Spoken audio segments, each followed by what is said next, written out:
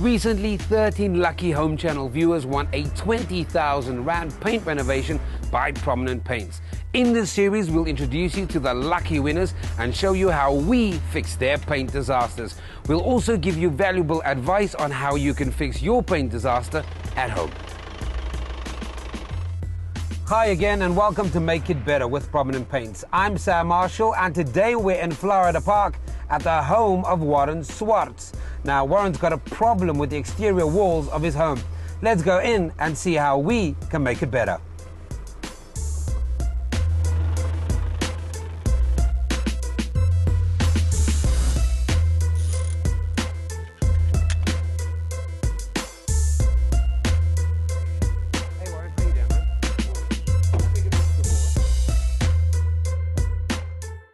Okay, Warren, so tell me, what is the problem with this wall? About 3 years ago, we painted our walls and we just seem to have a constant peeling, paint peeling from the concrete. It just doesn't seem to stick. Now, this looks to me like a brand new coat of paint, and basically what it's doing, it's adhering to the previous coat that is no longer sticking to the primer, the original primer you placed on the wall.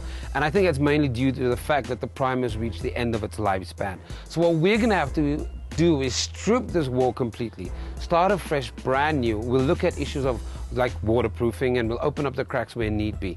And I promise you, we will repair this wall. Does that sound good? Sounds like a great plan. Sam. Okay, so this is what we're going to need to fix this problem.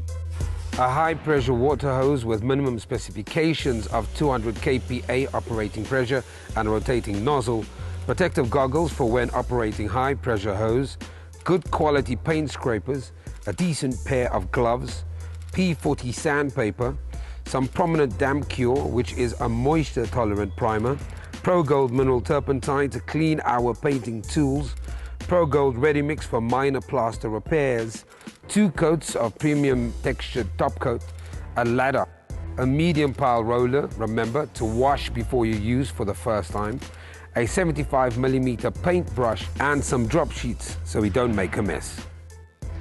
Right, let's get started. The first thing we have to do is to remove the old worn out paint. Now, because of the multiple layers, I suggest we remove it with a paint scraper. It should just come off.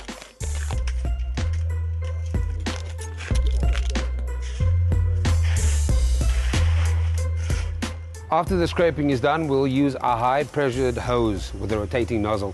Now that will take care of all the remaining paint, but also the contamination, and effectively will do very little damage to the plaster of your wall.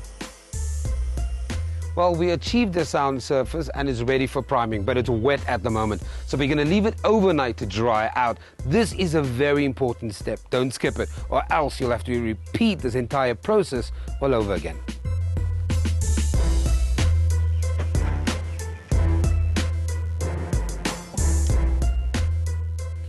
It's been 24 hours and the wall is completely dry. Now, before you start painting again, make sure that you check with the local weather service to make sure that your weather conditions are dry for at least the next 24 hours.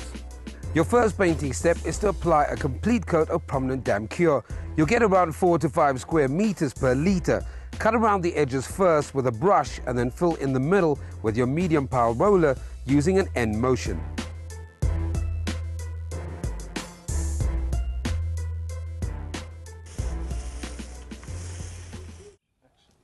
Once the damp cure has dried, minor plaster imperfections can be corrected by using a Pro Gold Ready Mix filler.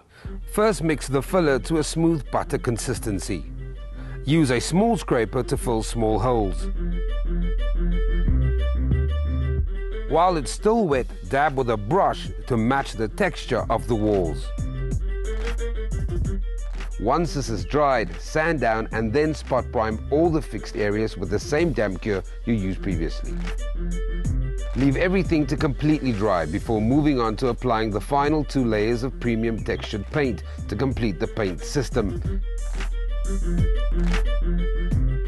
Apply 2 coats at 4 to 5 square meters per liter using the same application method used to apply the primer. First, cut along the edges with a brush and then fill in everything with a roller. Allow the paint to completely dry for 4 hours between coats. Adhering to the recoating times will ensure that maximum application results are obtained in the 2-coat process.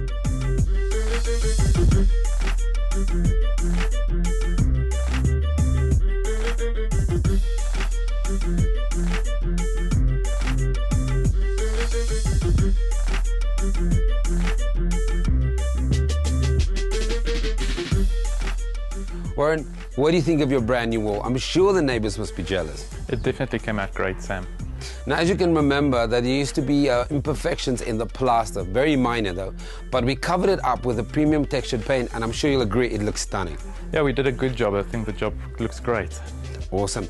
Now, for any of you doing this project at home, remember that 70% of your time has to be spent on preparation. The performance of your paint is directly related to the solidity of the underlying foundation paint, so don't skip any of the processes, and your top coat should last for years. From me and the team, goodbye.